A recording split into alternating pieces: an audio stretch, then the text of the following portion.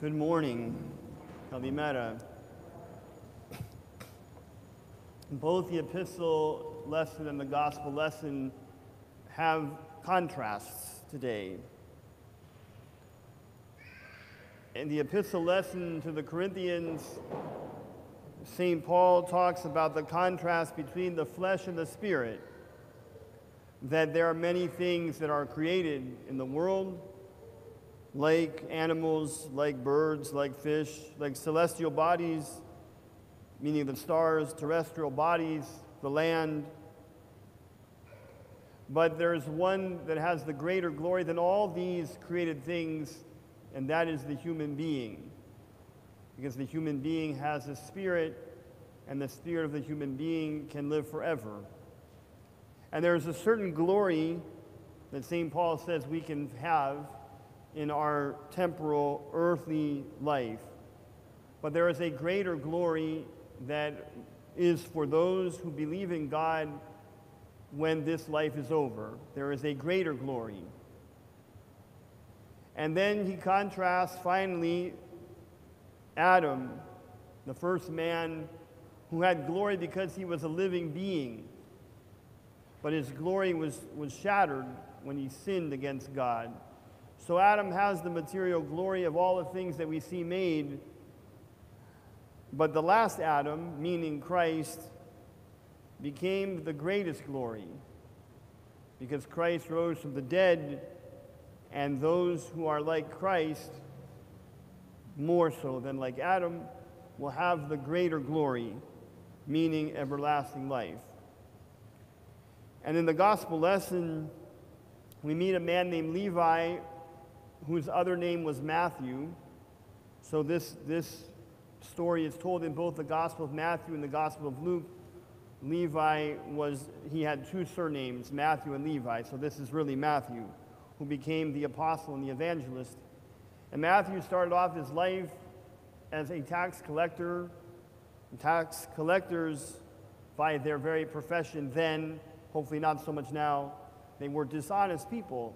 They were going and they were arbitrarily collecting what they thought was your fair share of taxes. And Matthew was sitting at the tax office, and Jesus went up to Matthew and he said, "Matthew, you follow me." Now there were scribes and Pharisees sitting nearby, ostensibly righteous people, and they took offense that Jesus went to Matthew and said, "You are going to follow me." He didn't go to the leaders of the temple and say, "You follow me." He went to the unrighteous, sinful Matthew. And Matthew, we are told, left everything and followed him. He left everything.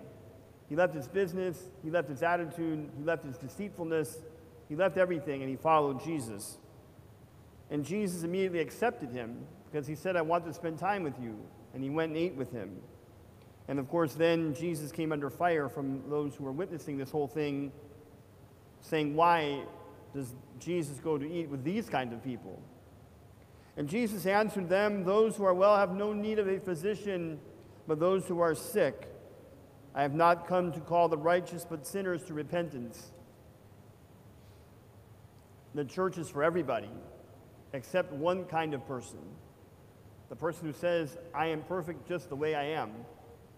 Because if a person has that idea, then the church can't offer anything to them. The church is here to offer repentance to sinners, to offer the path to salvation to those who are lost. But if you say, "I am not sinful and I'm not lost," then the church can't offer anything to you. Jesus says, "Come everybody. I came not to call the ones that are the best people, but the worst kind of people, to come to repentance, to come to me in repentance."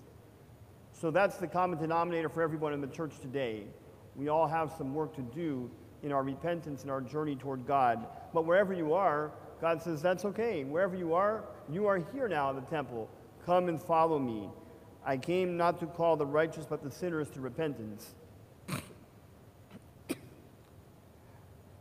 I was talking to someone the other day in my office who was very nervous about coming to see me. Somebody I've never met before. And I said to this person, I said, "You are a smart person." And they said, why do you think I'm a smart person? You don't even know me." I said you're smart because you're coming here in the office to talk about your life and your faith. The dum-dums are outside. They won't come in here to talk to me. They don't have the courage or the bravery or the need for that. So by virtue of you coming here, you are smart. It's like the same people who go to the doctor and they're very sick. The doctor doesn't say, hey, you're really sick. The doctor says, hey, you're really smart. It's the smart people come in here and they deal with their sickness. It's the dumb ones that stay outside and say, I'm just perfect. Nobody is just perfect. We all need a doctor, just like we all need the spiritual healing that comes through the things that we're doing in our church. So the good news for everybody is that if you're sick in some way, the church is here for you. The church can offer something to you. And we're glad that you're here. And we're praying that today, whatever it is that ails your spirit will be lifted a little bit through this divine liturgy, and that over time, the illnesses of our spirits will be healed with the spiritual healing that comes from God in our faith and through this holy church. Please stand. Again, we bow before you and we pray to you, O good and loving God.